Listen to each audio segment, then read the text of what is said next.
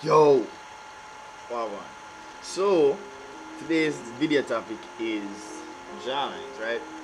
Everybody want a good jawline. Everybody want to look, more handsome. So I've been realizing that a lot of people not living up to their full potential, right? Because females really like that jawline, and a lot of guys, the body fat percentage usually on the higher side. Now, not talking about lifting weights. This is just weight, right?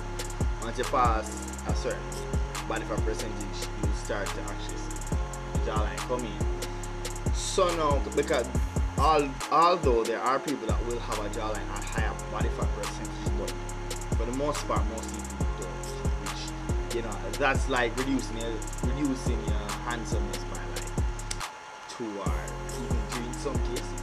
So tip to getting a jawline is first thing,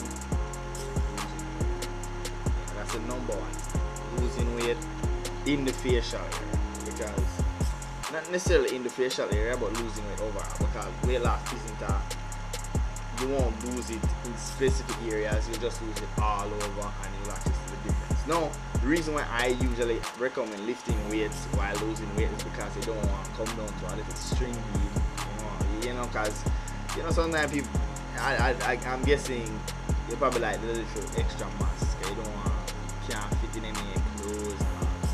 So what you do know is that you kind of pump a little iron. Not necessarily, you can do some calisthenics, some push-ups, some dips, some pull-ups, just to get a little mass. And also that also helps with the weight with keeping off the weight, because the heavier you are, you'll have to eat more to compensate, and muscle can increase your weight, and muscle will cause the fat to reduce, not necessarily reduce. Muscle makes it hard for fat to stay now. The muscle will increase your weight, right? The muscle and the fat will increase your weight. But what happens, your body would prefer to keep the muscle over the fat. So what happens is that the body can maintain, example, let's just say your weight is 180, right?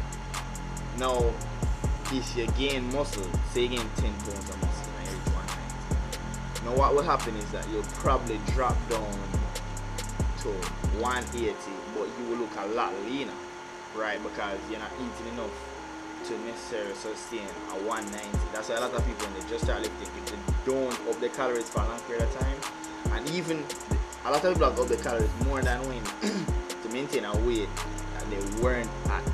Example, I work out with a lot of people, and I've trained people where I find that they tend to have to eat a lot more when they actually have the muscle than when they had the fat to maintain a certain weight.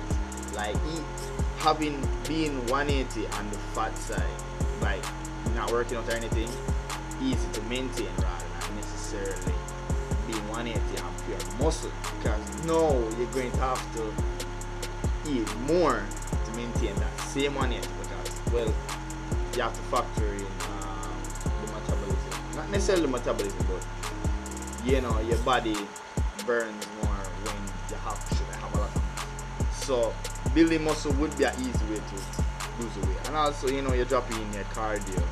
Cardio is just so you don't have to be dropping the calories too low, because nobody wants to do that and you won't have any energy. So you start to have many fat loss. You have carb cycling, you have low carb diet. You have a lot of different ways to lose body fat, basically. You can go jogging, you can just lift weights until the weight drop off, with a steady diet. Because if your diet just all over the place, there's no way to actually know if you're eating too much or eating too little. So you kind of stabilize the diet, and you work from there. So yeah, that's my number one tip on getting a jawline. Like, subscribe, thanks for watching the video. If you made it all the way here, drop a like and have a great day. Peace.